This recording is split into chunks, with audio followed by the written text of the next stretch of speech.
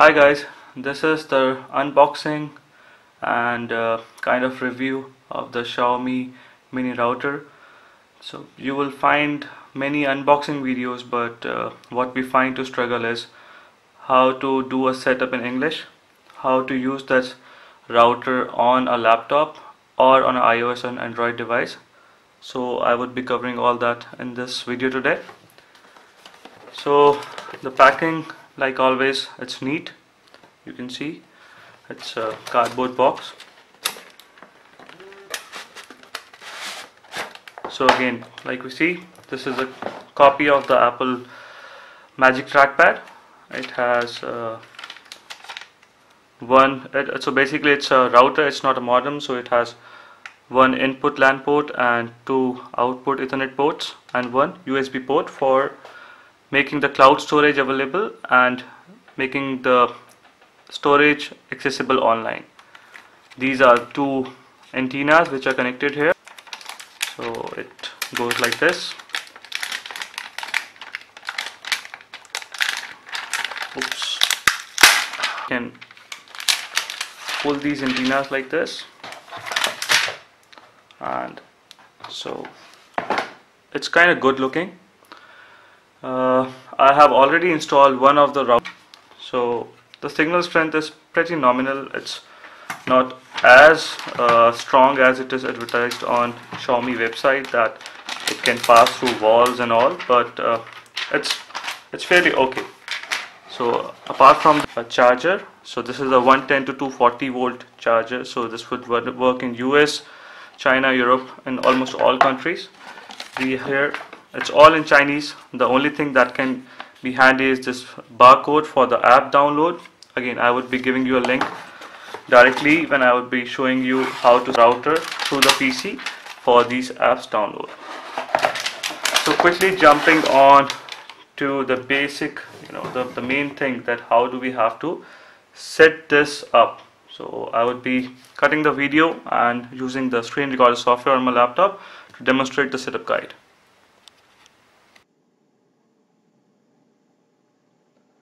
So here we are.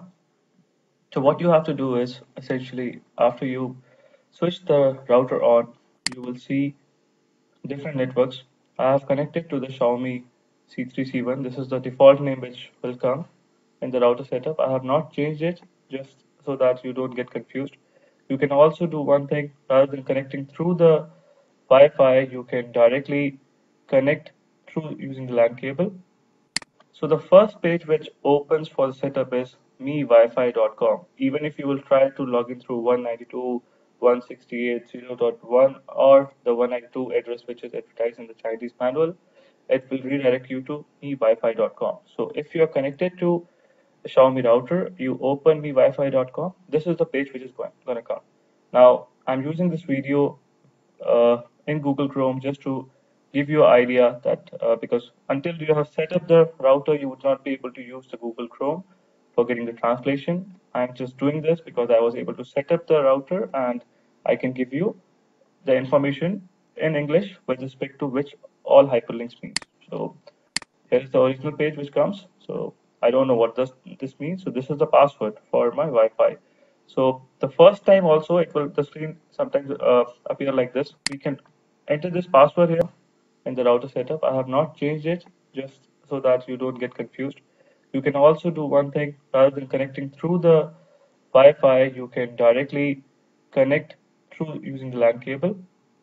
So the first page which opens for the setup is mewifi.com. Even if you will try to log in through 192.168.0.1 or the 192 address which is advertised in the Chinese manual, it will redirect you to mewifi.com. So if you are connected to the Xiaomi router, you open mewifi.com. This is the page which is going to come. Now I'm using this video in Google Chrome just to give you an idea that because until you have set up the router, you would not be able to use the Google Chrome for getting the translation. I'm just doing this because I was able to set up the router and I can give you the information in English with respect to which all hyperlinks means. So here's the original page which comes. So I don't know what this means. So this is the password for my Wi-Fi. So the first time also it will the screen sometimes appear like this. We can enter this password here, the desired password which we would want to keep for the router, and click on login. So this is the second page, default page which comes. So again, this would look something weird like this. I should not say weird, it's a Chinese language, but it's very difficult to understand. Even by using translate option, it does not do a proper translation. So doing the translation quickly. So this is the logo, routing status, and routing settings. So why I wanted to do this review was my cable operator provides a static IP, and generally DHCP it works fine, but finding how to configure the static IP was a pain. So this shows that there are three currently devices which are connected to my router, and I can see there is no load on my internet because I'm not using it. The router has been switched on since 8 hours. This is the speed it is showing. So settings. So as you can see, this is currently in Chinese. It will get translated. Yeah. So this first is the Wi-Fi settings. This first link. Here we have the option to set up both 2.4G and 5G Wi-Fi. So by default, this password we entered at the first screen, this password, it's the same what we used for logging into this particular page. And this is the uh, setting for 5G Wi-Fi. So by default, the channel was 1 here, and I changed it to 11 because that was running on my previous router and I faced no problem. Second tab is the internet setting tab, and here basically we have to enter the GSCP static IP settings in case uh, our service provider provides a static IP to us. So this was my static IP. I got it entered like this. So basically we have to click on this link.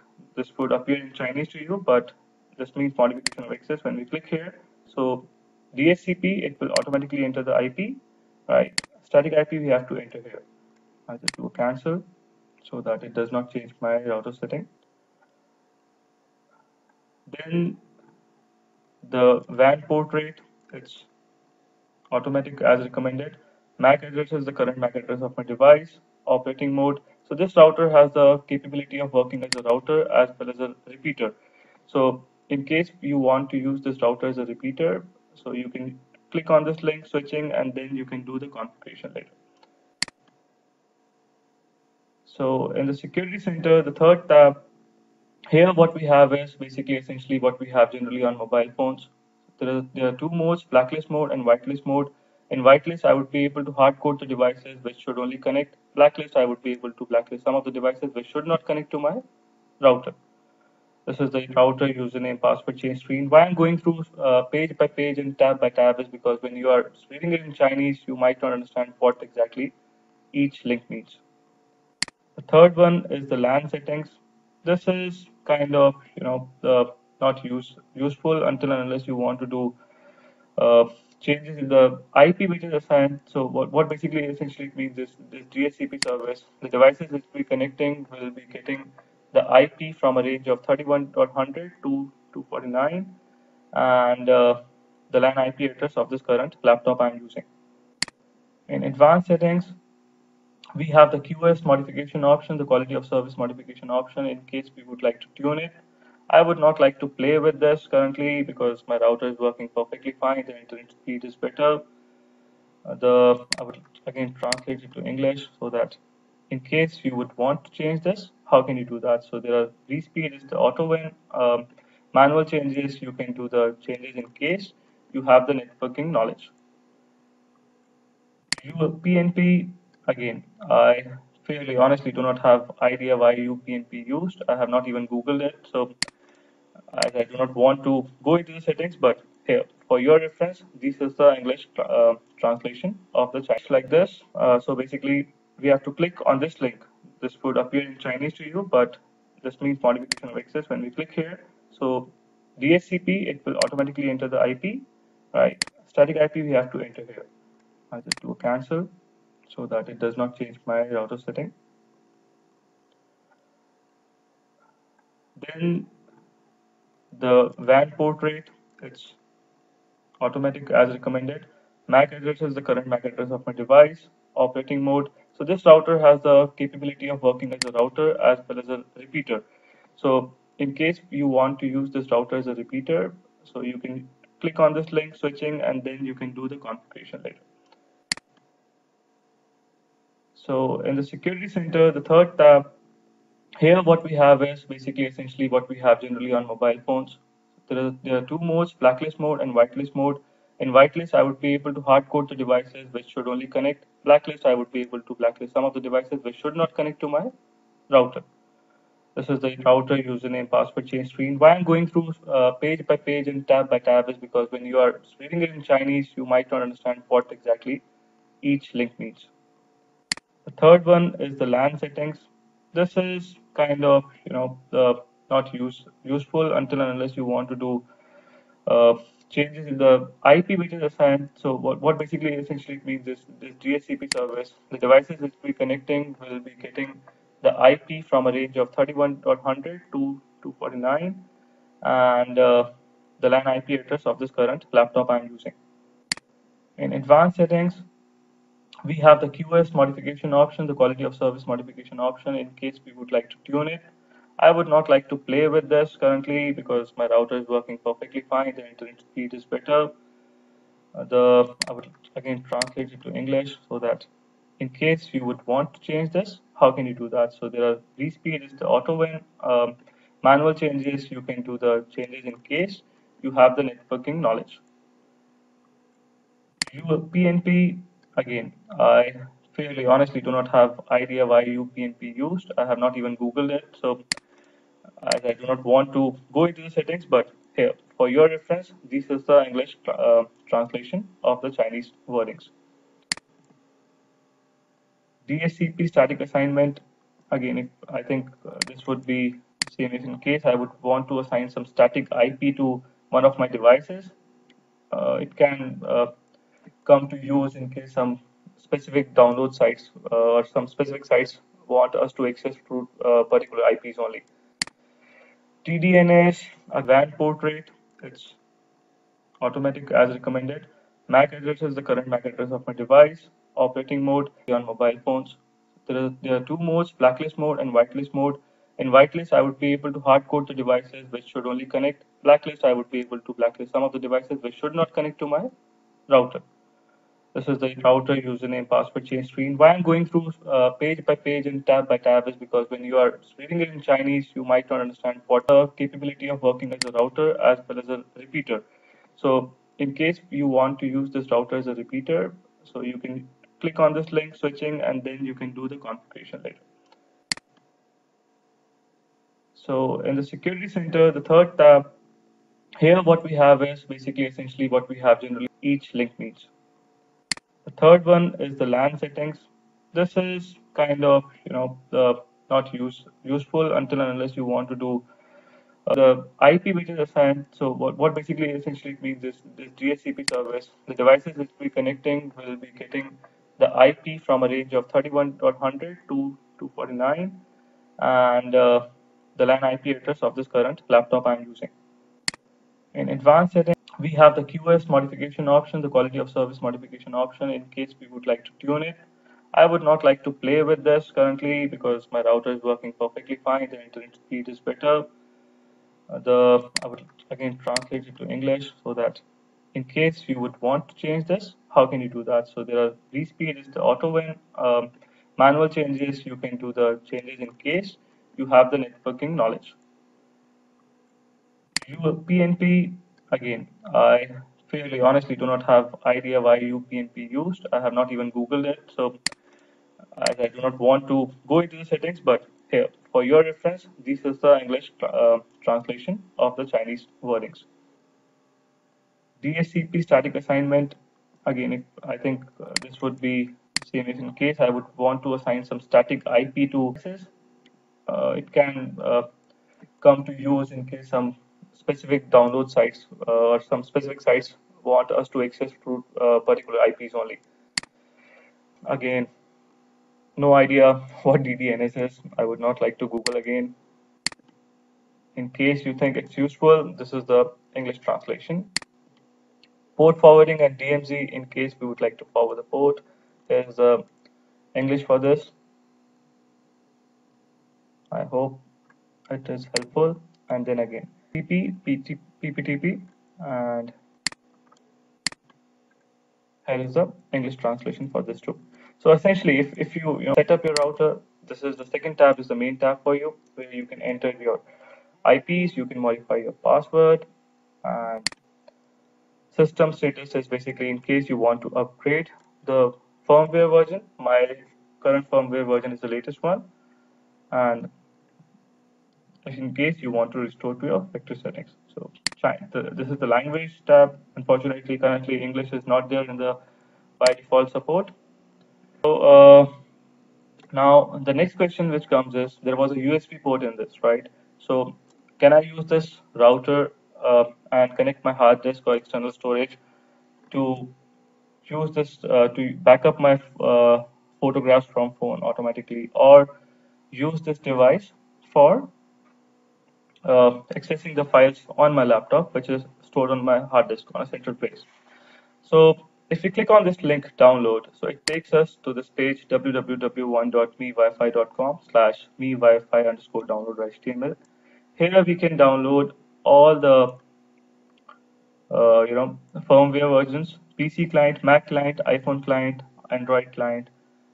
So I have downloaded, as you can see, xqpc client.exe. It's my laptop is Windows. I have downloaded this. I have also downloaded the Android application on my Android phone and iOS application on iOS phone. Unfortunately, right now the for iOS phone the English translation is not available, but it's fairly simple. In case you want me to do a video on that, I can do that, and I would be attaching the Android translated uh, APK file, which obviously is not made by me. I don't want to take any credit from the person who made it. I found it on a website, found it working perfectly fine. And you can, in case you have an Android device, you can use that application directly. First time sign in would require a Xiaomi account on the app.